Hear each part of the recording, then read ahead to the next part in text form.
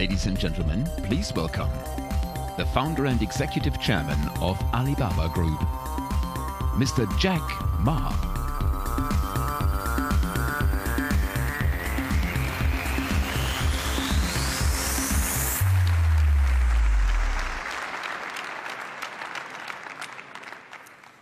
Good evening, everyone. Dear Chancellor Merkel, Deputy Prime Minister Ma Kai, ministers, ladies and gentlemen, it is my great honor to speak here in the CeBIT. I remember 14 years ago, when I first came to Hanover, I tried to rent a small booth to sell the Chinese products to the West and to the Europe. It's been a long time to looking for the booth. At that time, Hanover was not that prosperous, but the fair was very successful. It's difficult to get a booth. Finally, we got a small booth. We got the booth, but very few people found us. 8 years ago, we came back again. We tried to help all the booths to move them online, help them to sell on Alibaba. It did not work. Because at that time, people think the trade fair and online are conflicts to each other. Today, I come back again. The reason I come back again is try to find the important and missing part of the internet business.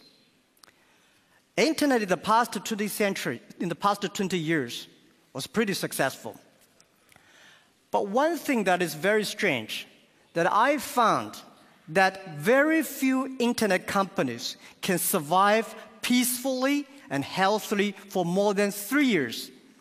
That means most of the internet companies can only have honey days, honey weeks. They don't have even honey months. And what is the problem? Where is the missing part? So I think that I strongly believe the missing part is in Europe. What is that? Whether we like it or not, in the past 20 years, internet has launched a huge impact to the human lives. Everybody believes that internet has done great things to the world. And also, a lot of traditional business hate the internet because they destroy their business. But what the rest is that why internet companies always worry, because you see whether Google, Facebook, Amazon, eBay, and Alibaba, all of us worry every day. So we think there must be a problem. And the problem is that we have to find a solution that how we can be a company can live and long and healthy as long as like a Mercedes-Benz and a Siemens. If an industry cannot live more than 3 years, if all the companies cannot live happily for 3 years, this industry is never become the mainstream. This industry can never become the D economy. So what we want to do is that how we can find this solution. The world is changing so fast. Most people don't realize what is IT, what is internet. We are moving very, very fast to data technology. IT technology and data technology, it's not the technology difference. It's the difference of people, the way people think, the way people deal with the world. We don't know what the world will look like in 30 years. And we don't know what the data will look like. But we are sure that the whole world in the next 30 years will be changed. If the first and the second innovation and technology revolution relieve or liberate the human strength, the physical strength, this revolution release and liberate the strength of a human brain, the innovation. The future world, we believe, will be connected, not by oil, not by other things, but by data. The future world, the business is C2B, not B2C. C2B is consumer to business, not business to consumer. Because you have a lot of data, because of the data, the manufacturer must do customized things. Otherwise, manufacture will be very difficult. In the future, all the manufacturers, they make the machines. The machines can not only produce the products, The machines must talk. The machine must think. And the machine is not going to be supported by oil, by electricity. The machine is going to be supported by data. The future world, business will not focusing on the size. Business will not focus on standardization and the power. They will focused on the flexibility, nimbleness, customization, and user-friendliness. And also, I strongly believe the future world, we are going to have a lot of women leaders, because in the future, people not only focus on the muscles, powers, they focus on wisdom, they focus on careness and responsibility.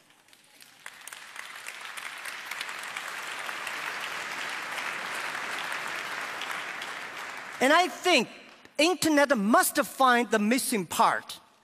This missing part is how the clicks and the motors can work together, and how we can making sure in the next 30 years, the internet and the clicks and motors can work together. Only where clicks and motors can work together, internet companies can survive, can live happily for next 30 years. And if that day comes, that day we call the economy. And it's not a digital economy, which I called data economy. Everything is going to be changed. And I also believe the world is going to be beautiful, but the world is very challenging. Apple may not be the future, but Apple tells us what the future will look like. That is something in the machine is moving. That is data. We are at a great time of innovation, inspiration, invention, and creativity. And I think everybody's working hard, trying to realize their dreams. Today you see here are real world workers, truck drivers, and game players, and also all these senior people. Everybody in the ancient times, nobody can leverage the technology to realize their dreams. Today, because of the data, everything becomes the truth. And I strongly believe it's not the technology that changed the world. It's the dreams behind the technology that changed the world. If the technology changed the world, I will never be here. I'm not trained to be a technology. I know nothing about a computer, and I know very little about the internet. I have a strong dream that we want to help small business. So 14 years ago, we come here to sell Chinese products to Europe. That won't work. 14 years later, we try to help the European small business to China, to the world, by using the internet. It's the dreams that drive the world. It's not only the technology. So ladies and gentlemen, let's work hard. It's a fantastic world. It's a world belongs to young people. It's a world belongs to the future. And thank you very, very much for listening. And I also would love to take this opportunity to present to you a small, innovative products which we design, because we are an e-commerce company. Online payment to buy things is always a big headache. You forget your password, you worry about the securities. Today, we show you a new technology. In the future, how people can buy things online. And my colleague, Sabrina. Thank you.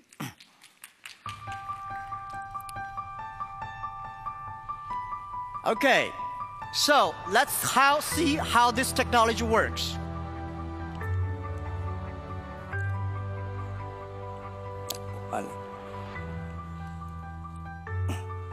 All right, internet is amazing. Before I come here, search on the Alibaba internet, the e-commerce site. We found a stamp, which is 1948, Hanover Messe Export. And the second year after Hanover. It's a souvenir stamp selling online for 20 euros. So we're gonna buy it now. And how to buy it? We just press buy and the face recognition.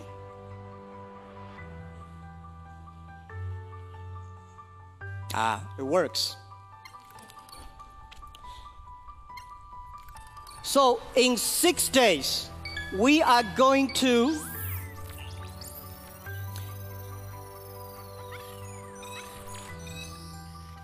confirm.